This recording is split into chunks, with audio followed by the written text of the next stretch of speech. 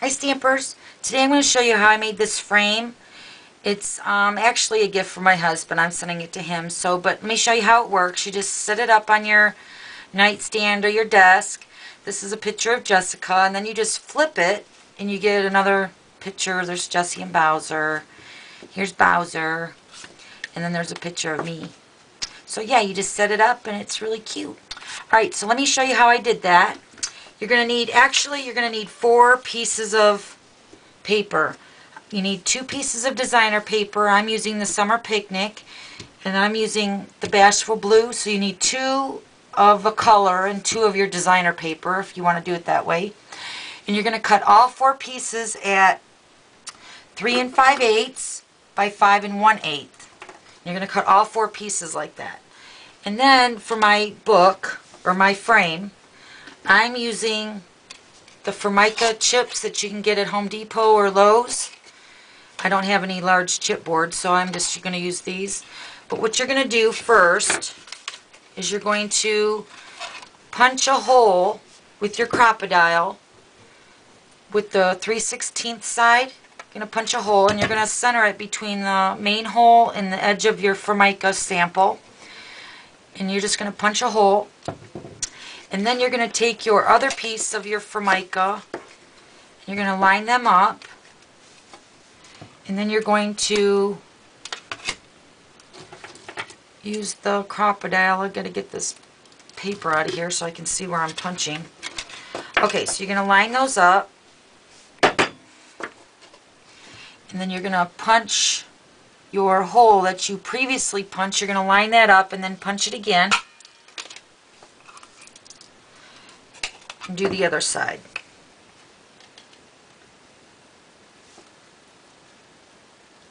Ugh. Okay. Okay, so then you should have your 2 Formica pieces with your holes. Alright, so I'm going to show you how I put the frame together just using one, and then we'll go from there. But you're going to do both pieces the same way as I'm going to show you how I do this one. Okay, so I'm using the Tomboy Multi. I love this glue. We just started selling it with Stampin' Up, but it's got 2 ends. One end's a fine tip, and then one end's a brush. We're going to use the brush end tip. And you're going to apply your adhesive glue to your Formica front of your chipboard, Formica, whatever you call it. And the brush works good because you want quite a bit of glue, and take it all the way to the edge. Just spread it with the brush tip. Put quite a bit on there. Okay, so then I'm going to take my Bashful Blue, and I'm just going to lay this over top of my Formica. And you can work from the back side because it's very forgiving. It takes a little bit to adhere, but you can move it around a little bit to position it to be centered of your cardstock, and make sure that it adheres down really good.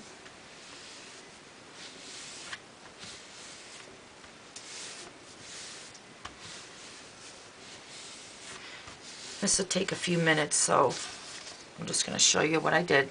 Okay, then now your cardstock and your designer paper is cut a little bit larger, and that's on purpose because we want to trim that down ourselves close to the Formica sample.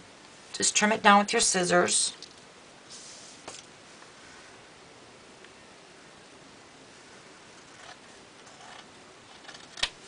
Close as you can get it. That sticks to that because of the glue.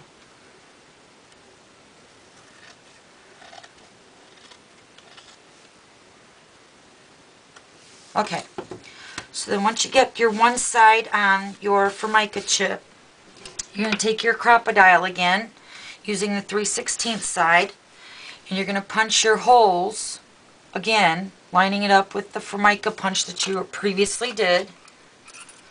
And it gets stuck in there because of the glue, so let me get that out, because you definitely want to be able to see the hole where you're lining it up with. Okay. Okay.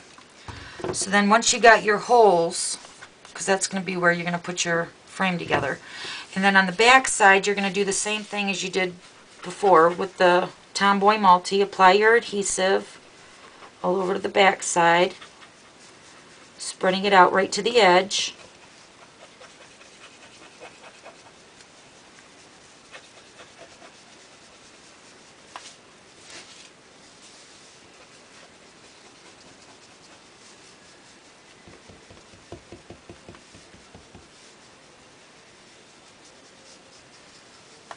Okay, then you're going to add your other piece of designer paper over top. Working it from the back side, you can see it, how it's positioned. Okay, and then you adhere that down.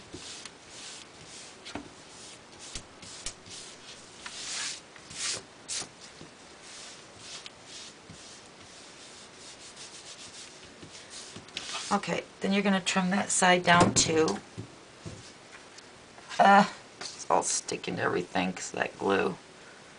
You're going to love that glue, by the way. It's really good.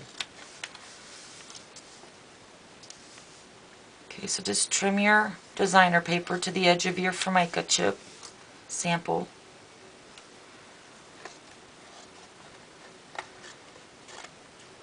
Okay.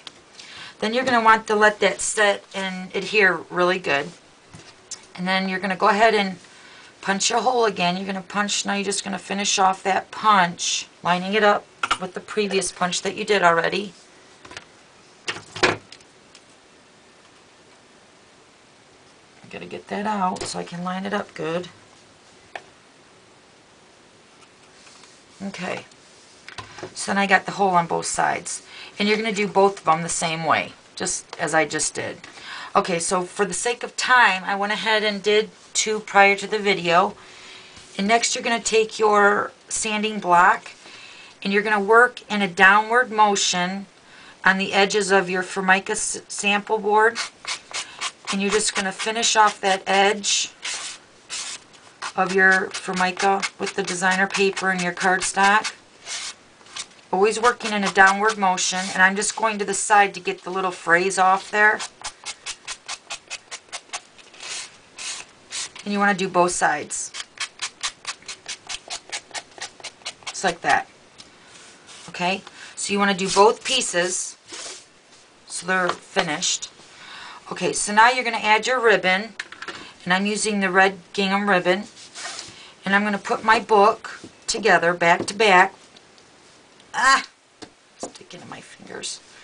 Okay, then you're going to feed your ribbon through the holes.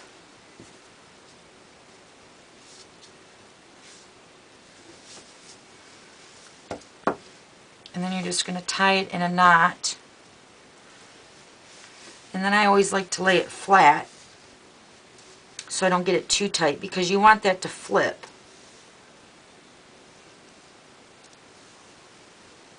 But you want your knot to be even, you know, really tight. So you could even add some adhesive, like, you know, squeeze a little bit out of the Tomboy Multi in there if you want, just to give it some extra support. Okay, and then do the other side the same way.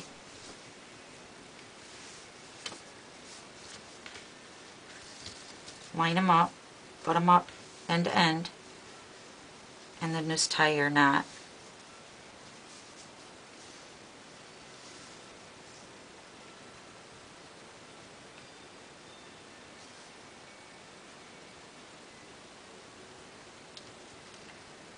I'm having troubles here doing my knot for some reason. Okay. And then trim that down.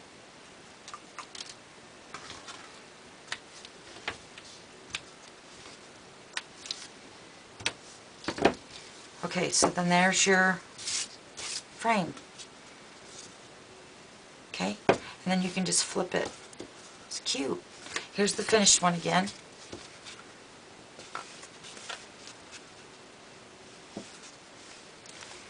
And just flip it. Okay, thanks for stopping by. We'll see you tomorrow. Bye.